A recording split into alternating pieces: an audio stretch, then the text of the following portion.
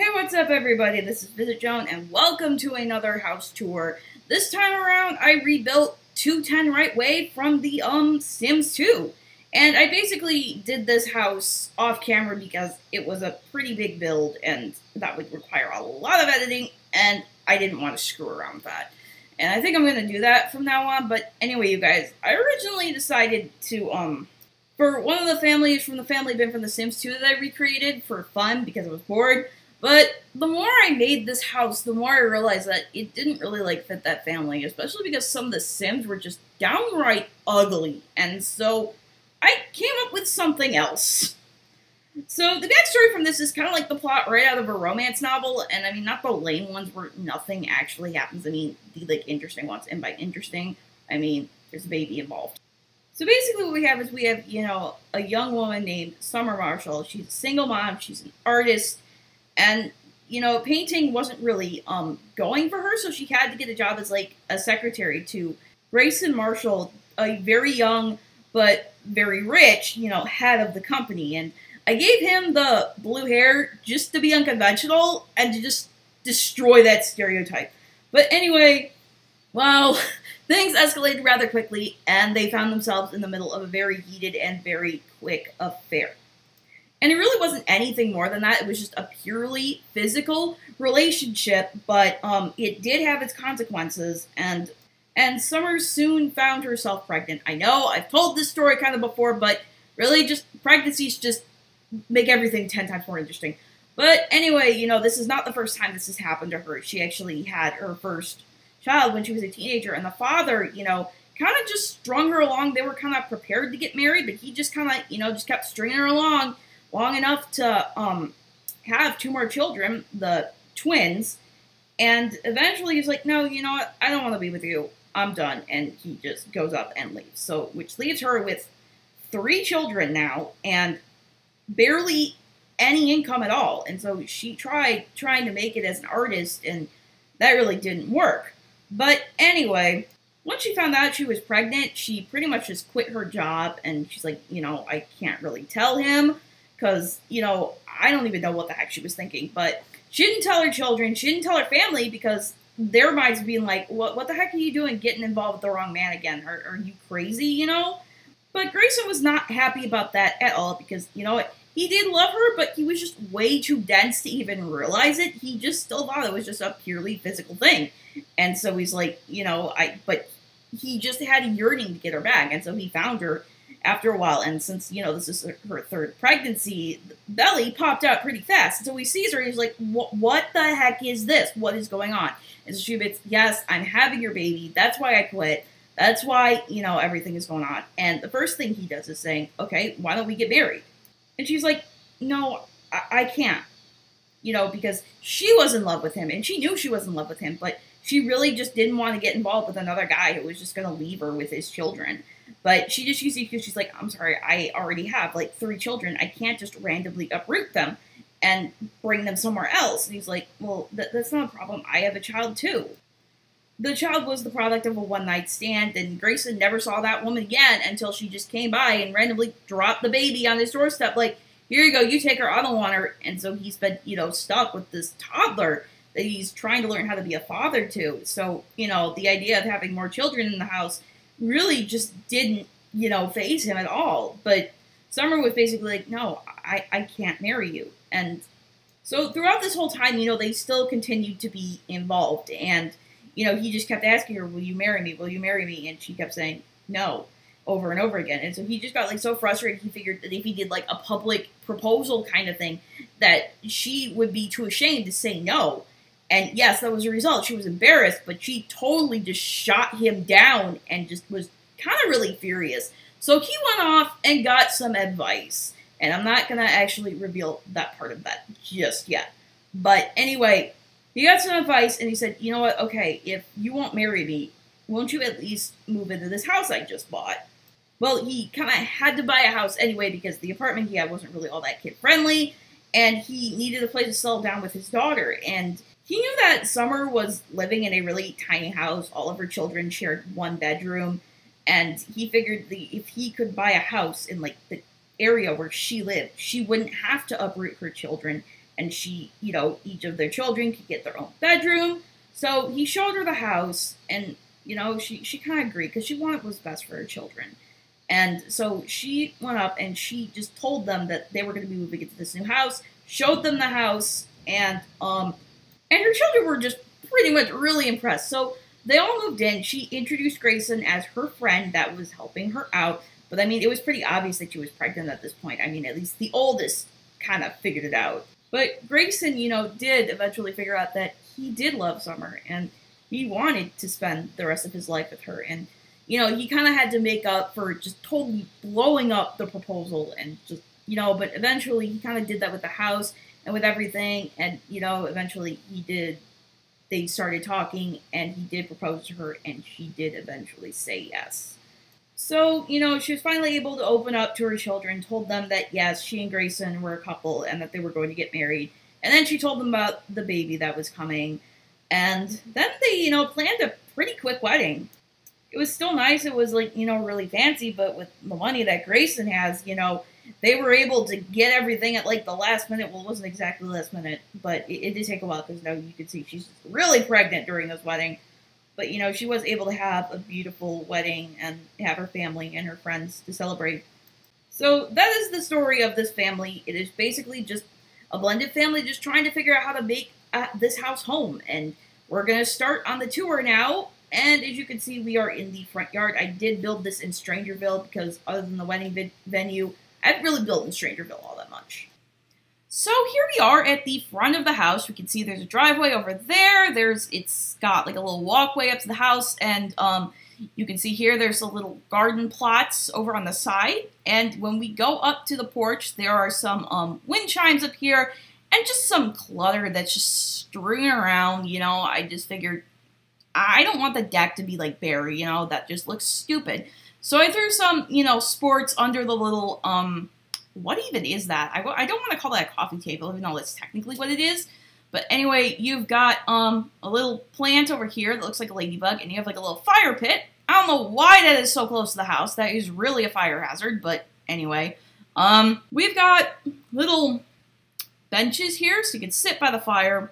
But anyway, now we're gonna go inside the front door, and I did have when I was building this, I couldn't figure out which side was the front and which side was the back, but this is the little entryway we have here. We have, you know, a little plant hanging down there. We have leashes for the dog. That's where all the dog leashes go. And we just have a bunch of storage stuff and tables and just, you know, just knickknacks and gardening supplies and shoes and all this other stuff in here. And toys for the dog. So we're going to go in this door right here, and this is going to be the living room. Now, the living room I kind of did in, like, I was trying to get away from doing teal, but you know what? I did it anyway. I did, like, a light green, and then, well, I love these couches. I don't think I've used them in a build on this computer anyway. But, anyway, I didn't clutter up the coffee table like I usually do because I was running out of stuff to clutter it with, and, you know, I figured that Grayson would probably be just a neat guy. Well, not, like, neat, like, neat enough to have the trait, but he just likes things, you know, like, order and tidy, and just likes everything organized. And he has a big screen TV because I figured, you know, rich business executive, that is what this guy would have. You got the stereo over here. We have a little wall that, like, separates the two parts of the living room. We have, you know, the family posters. And we're going to go into the kitchen right here. And I am really proud of how this kitchen turned out, guys.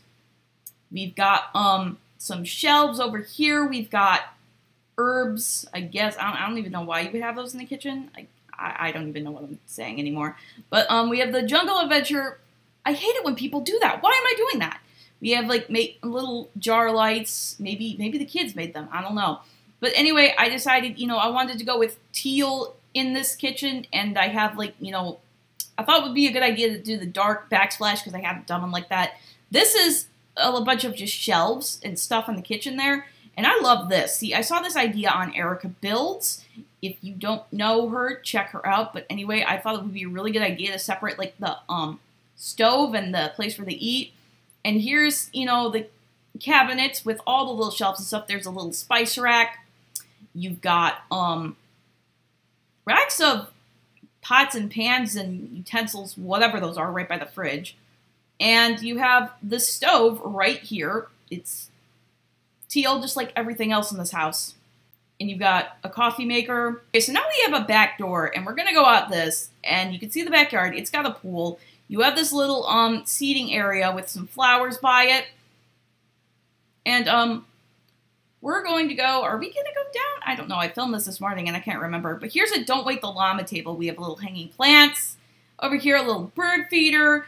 And, you know, we got the fire sprinkler thingy-majigger and little seating area. So now, I think we're gonna go down and check out the pool area. This is a pretty cool pool. It's got a couple of floats.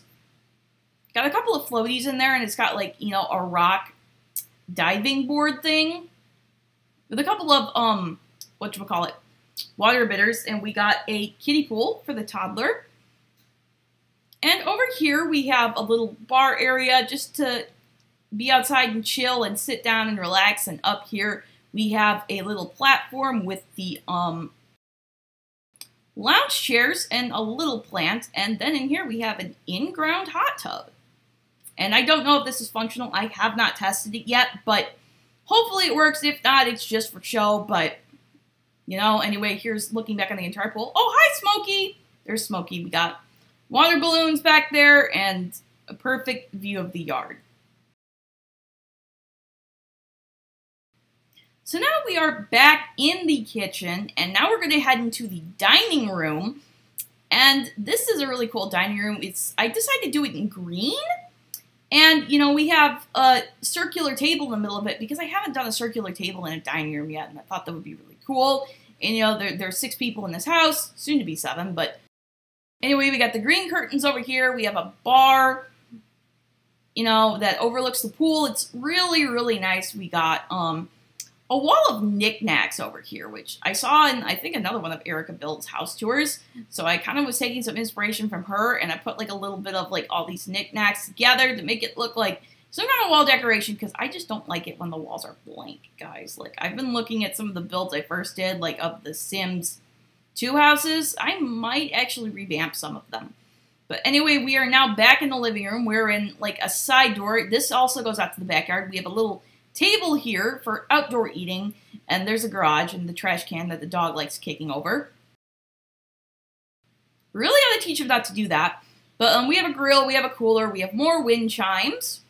The wind chimes are great. We have, anyway, and now we're gonna go down here, and you can see what else is in this yard. As you can see, there is Smokey the dog. Hi, Smokey. You got a sandbox for the kids. You got swings, because it's not a house if it doesn't have swings, honestly. Like, I literally need that in my house. But anyway, we're going to go into the pool area now, and we're going to head over to the gazebo. Does that say no mermaids? Seriously? Like, I've never used this particular diving platform before, so, oh my goodness, it says no mermaids. Did they have this island living thing planned all the way back to when they did get together? Or did they plan stuff like that far ahead? I wonder if they were like watching everybody be like, we want university right now. And they're like, you know, just, oh, we've got stuff planned for you. But I've never seen that before. But anyway, you guys, here, we're going to follow Smokey up here, up to the little gazebo. And this was in the original house. And so I kind of redid it. I kind of put like, you know, the little, as you can see, the little vine-covered walls there. And I put, like, you know, some colorful benches because, oh, there's a glitch. You know, why not? But anyway, we go back down here, back past the no mermaid thing. I mean, I can't have been the first person to notice that. It's been out for that long. But anyway, you guys, here is, like, kind of like the side entryway. We have some family photos up there along with that little shelf. I just like that shelf, probably because it's teal, but you know? Anyway, through this door is a half bathroom on the first floor. This is kind of like, you know, the ones that the guests would use. We got a bunch of, like, stuff. We got, like, nail polish, perfume, although people shouldn't wear, like, gobs of perfume because, honestly, some people, myself included, or at least I used to be, I don't know, I haven't been around perfume lately, but are really, like, sensitive to it, and it just sets them off. So you really got to be careful of those people, you know? But anyway, there's the toilet. There's the kiddie toilet. We go back through here, and we are in, like, the little entrance area, and over here is kind of like the little reading nook of the living room. We have the fireplace, we have the bookshelves, we have a big ornate photo and toddler blocks and all this other stuff. And through here we have Grayson's office, and once again, it is neat, tidy, and organized. I don't even remember. I don't think I gave him the neat trait, but I gave him like ambitious or something, but there's like the bulletin board and there's like his files and stuff like that. And that is the entire first floor. So with that being done, we are now going to head upstairs. I got the keys right, yay. Anyway, now we're on the second floor landing, and as you can see, the second floor has a couple of rooms. We got 2 rooms over there. We got a little area over here with a lot of knickknacks. We have a children's table over here, and right here we have the washer and dryer. Because I was going to do a laundry room, but then I decided to use that room for something else instead. But anyway, now we are going to visit the master bedroom, and ooh, I'm really proud of this room too. I decided to do this room the dark blue walls, the dark teal walls, excuse me, because, you know, I've done this before in, like, living rooms, but never in a bedroom, and I'm always, like, confused at what to do the master bedroom, because I kind of want to make it, like, you know, a little girly, but then I realized that there's, like, a couple in here, and, like, no, but I think this turned out really, really well. We've got, the vanity table over here, we've got a TV with some family photos, and we got some, candles on the side. We got a bookshelf over there and a seating area and a fireplace with a mirror in it. Now in here is something really extravagant. This is the master bathroom. And I normally don't do huge bathrooms because I never know what to put in there, but I saw somebody, dang it, if only I could remember his name. He had a really great master bathroom, and there's a lot of stuff here. There's like magazines for when when you really have to go, but you can't go, you know what I mean? And there's a mirror right there, and I was going to put the toilet, like, right in front of the mirror, but then I realized it would be so disturbing to have to look at yourself on the toilet. Trust me, there's a mirror on the end of the door of the bathroom. I've seen that, so nobody wants to see that. But anyway, we have, ooh, a romantic champagne ice glass for date night. And then this room is the bath area, actual bathroom, I guess. We have, see, we have all this stuff. See, I didn't even know you could put, like, little stuff on the, whatchamacallit, the side of the bathtub. We have the Jungle Adventure mirror. We have 2 mirrors here. I don't exactly know why. I guess because I like mirrors above the sink, but I really don't know.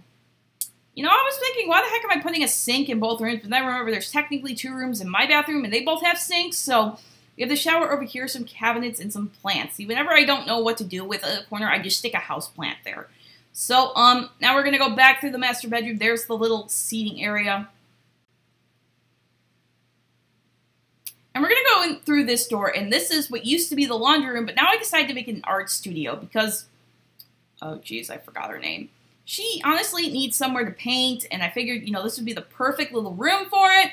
She has, you know, there's a painting in progress. Well, I just created these Sims, so they're really low on painting skill, but there's for digital art right there, and we have just paintings just like everywhere, and I think, you know, as I play this family, she makes more paintings, I might just hang some of them up on these walls. But you have a pretty good view of the neighborhood or the yard here. So, anyway, we're going to go now, and before we go into this room,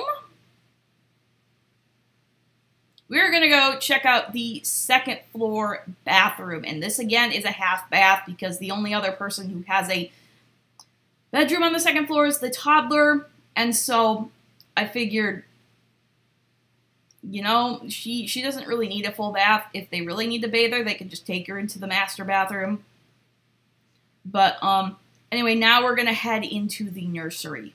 And yes, I did deviate from the floor plan of this house. But, here's the nursery. We have, I don't know why I'm always doing these nurseries in pinks, but I just think it's really cute.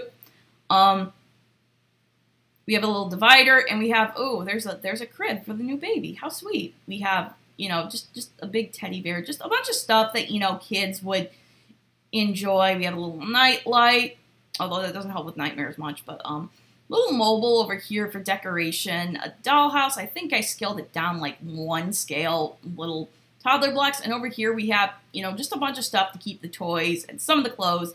We have a mirror, we have a little seating area, and here we have a changing table that I did make out of a couple of objects. And it is not functional. It is purely decorative, but, you know, looks are everything. If the room doesn't look good, it doesn't look right. So, There we go. That is the nursery. We have a little bookshelf over there. And now we're going to head up to the 3rd floor. And you're probably going to notice that this is going to be a lot faster. Because, I don't know why it is, but like the 3rd floor, when you zoom stuff in on, not zoom stuff in, but when you move on the 3rd floor, it just goes really, really fast. And I have absolutely no idea why that is. Anyway, here's the 3rd floor landing. Here we have like 3 more bedrooms. And, whatchamacallit. So we have, ooh, a dartboard. Okay. So the first bedroom is going into here, and this is a bedroom for a boy. And as you can see, it's blue. We got the little pennants over there. Look real cool. Maybe those are the clubs he's in. Maybe those are just things he likes. We have a little night light peeking through the bench because he's afraid of the dark, but he is too embarrassed to admit that. So it's kind of hiding it, but it's there. And then we have a little void critter area. We have just a little area above the dresser with toys and just stuff like that, and an alien you won at a carnival, and just a bunch of posters and all this other stuff that's, you know, just cluttered on his desk. And then here we have the area where he can play Void Critters with his friends. It's a really great, you know, place for him and his friends to hang out in his room. Little posters on the wall.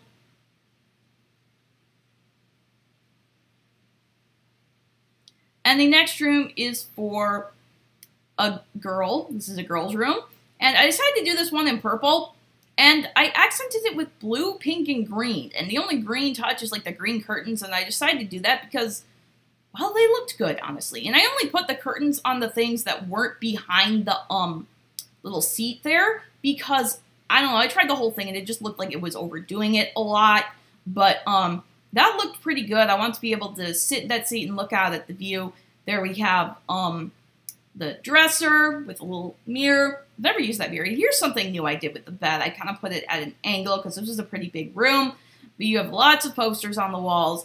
And, you know, it just, there's nightlight and there's pretty much everything. And before we go in the last bedroom here, we're going to go check out the bathroom. This one has actually cabinets, which I never put in the bathroom. Well, not cabinets, but like counters. I don't even know. There's a bunch of knickknacks and stuff just like sitting there. There's a mirror. There's a toilet, and there's the actual bath and shower combo. Now, we're going to go to the oldest daughter's room. She is a teenager. She likes lots of bright colors, and you can see that in this room because I put a lot of colorful stuff in here. And I was kind of going to go for the punk vibe, and then I decided, you know what, I don't really like that for her. I kind of wanted a splash of colors here and there, and, you know, I think it really worked out. Because this is a nice room, and I like doing teenage girls' rooms and girls' rooms in general, because I just have, like, a lot of ideas, and there's a lot of cute stuff that I really like, and, you know, just stuff like that. Boys' rooms are a little bit more difficult for me, because, I don't know, I just don't feel like there's not that much stuff with them. Like, the only stuff for, like, little boys is, like, sports stuff. And maybe some of these boys aren't into sports. But anyway, she has a desk and a computer over here, and she has her own bathroom, so she does not have to share with her brother and sister at all. She has her own shower, her own little rug there, and she has, you know, just a really cute mirror. I just love the colorful mirror. I love that mirror. And she also has her own little balcony, and we're gonna go check this out here. It has it's got a very good view of the backyard, and it's got, you know, a couple of chairs.